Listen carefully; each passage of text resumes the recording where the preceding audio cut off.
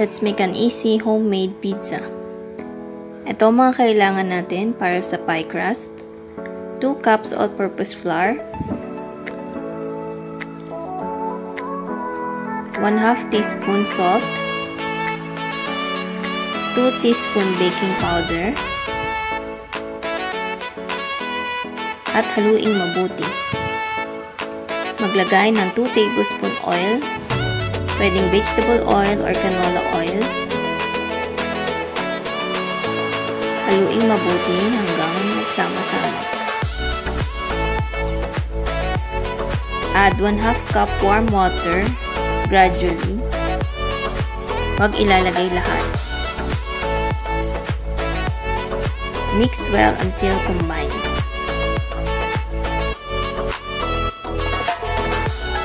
Kung kulang pa sa tubig, magdagdag pa ng kaunti.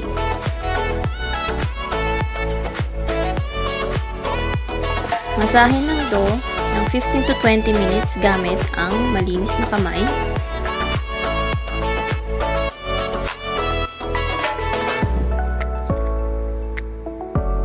Masahing mabuti hanggang mag-form ito ng ball at magdikit-dikit.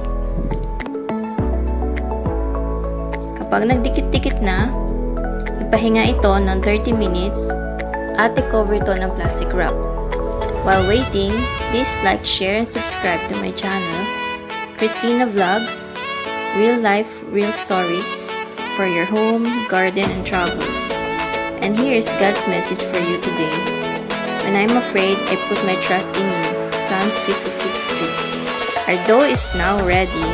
Pagkatapos nating i-rest ng 30 minutes ang ating dough, pwede natin siyang imasa muli at gamitan ng rolling pin upang ito ay mag-flat.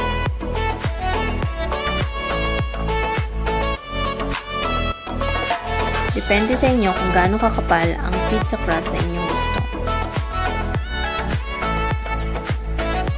So, pwede nyo na siyang i-shape ng bilog or rectangle katulad ng aking ginawa upang mag-fit siya sa aking oven.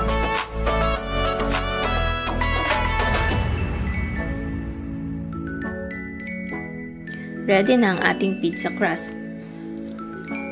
Tusok-tusukin ito ng tinidor upang hindi ito lumobo habang ino-oven. Ngayon, lalagyan na natin ng toppings ang ating homemade pizza. Gumamit ako ng tomato ketchup instead of using tomato sauce para hindi maasim. Ikalat ito sa ating pizza crust. Lagyan ng toppings of your choice. Gumamit ako ng spam, sibuyas, at bell pepper.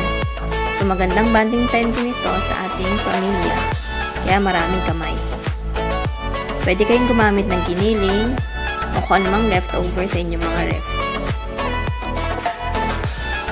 At huwag kalimutang maglagay ng cheese.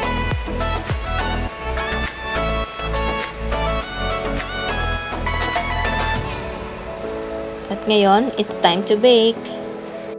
I-bake ito ng 25 to 30 minutes at 175 degrees Celsius.